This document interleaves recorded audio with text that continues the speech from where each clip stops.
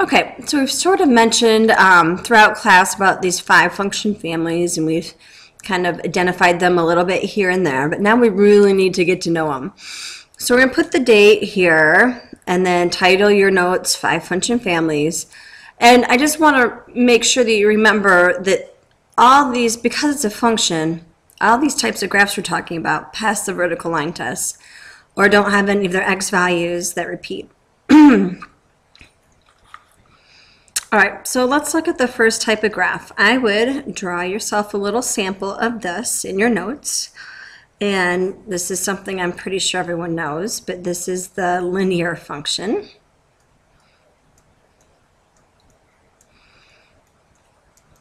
Okay, and the equation we use for linear function is usually slope-intercept form. Y equals mx plus b, or sometimes we have standard form, which is ax plus by equals c, and we'll get more involved in that a little later. The second graph here is called, we've talked about this in class as well, is called a piecewise graph.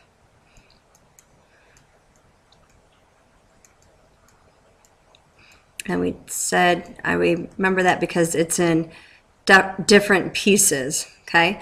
So this, and it's going to be pieces of lines. A piecewise graph is always sections of lines.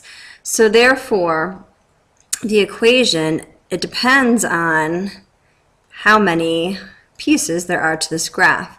So if I look at this section of it, I can tell that the slope is up 1, 2, 3, 4, 5, and over 3. And it has a y-intercept of 0.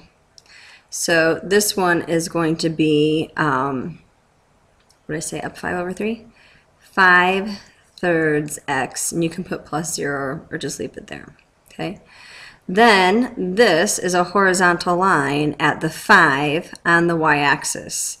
So its equation is just y equals 5, or f of x equals 5. Hope you remember from last year, f of x is the same thing as as y. Okay? And then when we look at this piece right here, that's excuse me, the same thing as this one right here. It's going to rise 5 and run 3. Okay? So my equations for this, oops, I screwed that up, sorry. Normally we do a little squiggly line, and then we have 5/3 x, and then we had f of x equals 5. That was my horizontal line. And then this one keeps going up, and I believe it's this on the same incline as this, but the y-intercept is going to be somewhere down below. We're going to kind of get to how you find that out a little bit later, but doing some excuse me, calculations ahead of time, I know the slope is 5/3 x and it intersects the y-axis at -8. So basically, because there's 3 pieces, a piecewise graph will have 3 equations for each part. So this part was y equals 5/3 x, or you could put plus 0, intercepts at y0. This one, this piece right here is y equals 5. And then this piece right here was y equals 5/3 x minus 8. Or you'll just see them all sort of put together as one with the f of x or the y equals out here and then the 3 lined up. Okay, so these will change depending on whatever the graph is. And depending how many pieces are, that's how many equations you'll have. Okay. All right, going down a little bit here, we talked about this earlier today. When you have a swoop, we'll call it, that's called an exponential graph, or exponential function FCN, right? And the standard equation for that is y equals a times b to the x power. And it makes sense. There's an exponent in this, therefore it's an exponential function. And we're going to talk more detail in class how you pick out which one goes with what the type of property is. but this one is an increasing one, and then we've seen some decreasing ones as well. Okay, this one we talked about briefly, and this one's called an absolute value function.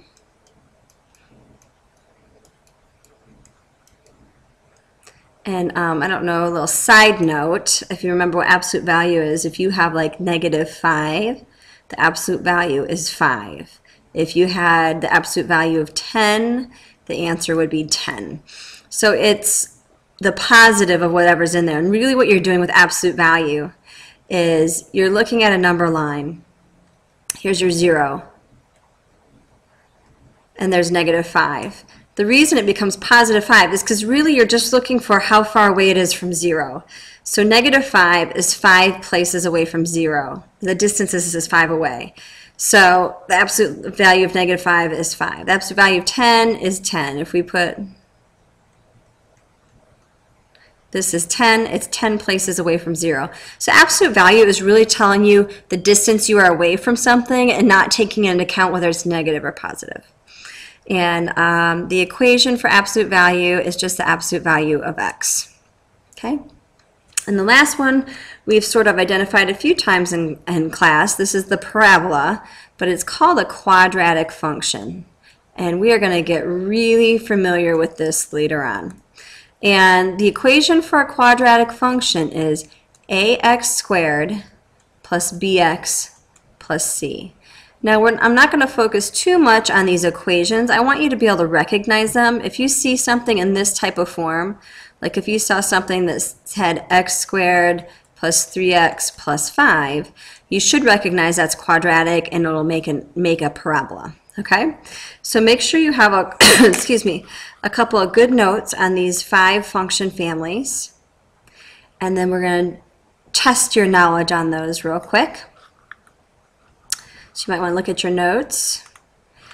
So your first question is here, number 1, what kind of graph that is, and you have your answer choices there.